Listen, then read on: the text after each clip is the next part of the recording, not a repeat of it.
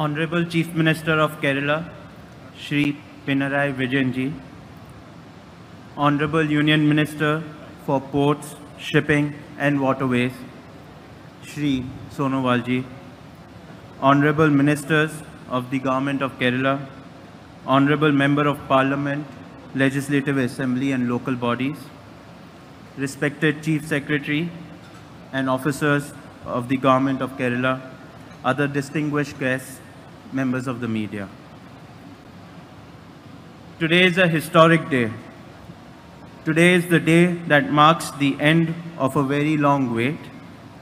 Today is the day when a 33-year-old dream has finally come true for Vizhinjam, for Kerala, and for India. And also, today is a day where we fulfill our promise of delivering a world-class port to the state of Kerala and our promise to Honorable Chief Minister of commissioning this port in time. The mothership, the San Fernando, now lying in our harbor, is a symbol of a new glorious achievement in Indian maritime history. It is a messenger that will tell the world that India's first automated container transshipment port and largest deep water port has begun commercial operations. In 1991, when this port project was first announced, Vizhinjam was just another village with ordinary prospects. At that time, no one could have imagined that it would become a world-class port. And let me tell you, in all humility, this port is going to be one of the world's top destinations for global container shipping. The 300-meter-long San Fernando, operated by Maersk, one of the world's leaders in shipping and logistics, is the first commercial container cargo vessel to call at this port. And we can all be confident that this ship is just the first of many thousands of very large container ships that will berth in this port in the years ahead. Since October 2023, when we gathered here to welcome the first project ship of Vizhinjam, 7 such cargo ships have called at this port, and each one of them was a test of our capabilities. They were the ships that brought in heavy machineries that you now see installed in the port. These are not ordinary machines. They represent the world's most advanced port system and technologies.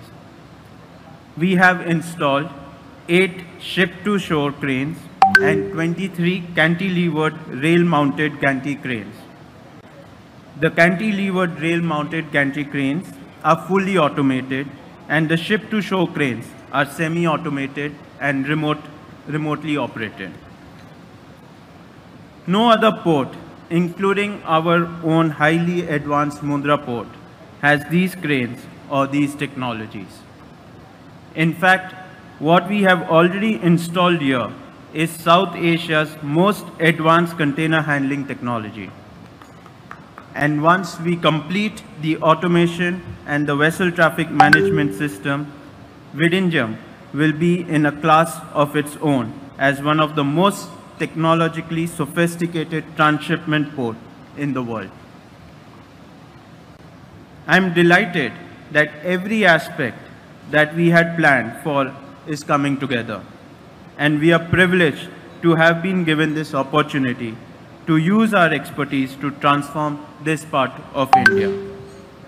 In line with the Maritime Amrit Kal 2047, our Honorable Prime Minister's vision for the maritime sector. Speaking at the Global Maritime Summit 2023, Prime Minister Narendra Modi ji had highlighted India's plan to make the blue economy a key medium for creating a green planet. He underscored the government's drive to develop next-generation megaport, and Vizhinjam is a perfect example of his triple focus: ports for prosperity, ports for progress, and ports for productivity. What we have managed to achieve so far would not have been possible without the incredible all-round support we have received. I extend my deep gratitude on behalf of the Adani Group and on my own behalf to you, Honorable Chief Minister, Shri Pinarayi Vizhinjam, for guiding us through the most difficult part of this project and its execution on the ground. I would also like to thank Honorable Union Minister Shri Sonowal ji for providing generous and continuous support, as well as helping us supporting in the VGF grant at the center.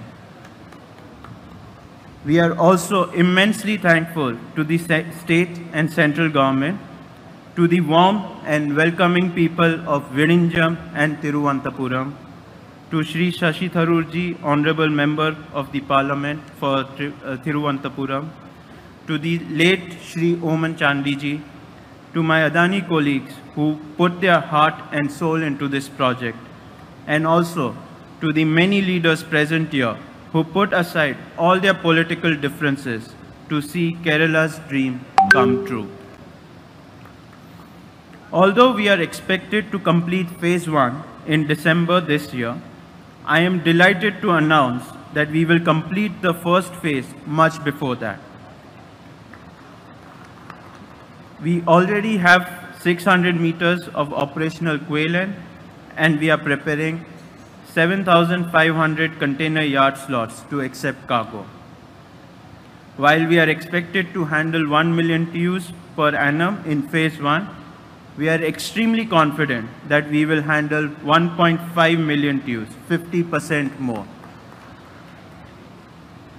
By 2028-29, when all 4 phases of this project are completed, Adani Vizhinjam Port will have invested a total of 20,000 crore rupees in this outstanding example of a large-scale PPP project.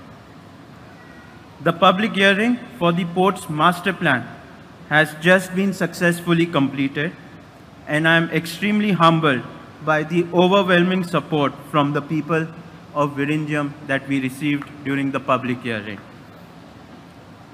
I am delighted to announce that as soon as we receive the environment clearance and other regulatory approvals, the Adani Group will begin work immediately on the port's remaining phases, and I am very confident that this could begin as early as October of this year.